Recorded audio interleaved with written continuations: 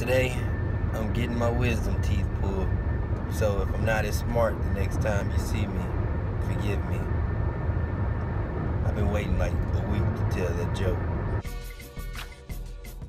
Just in case things don't work out the way I want them to. Zay already knows this. Tell him I love him. And I talked to him this morning and tell him don't touch my cupcake. If I don't make it, it's all good.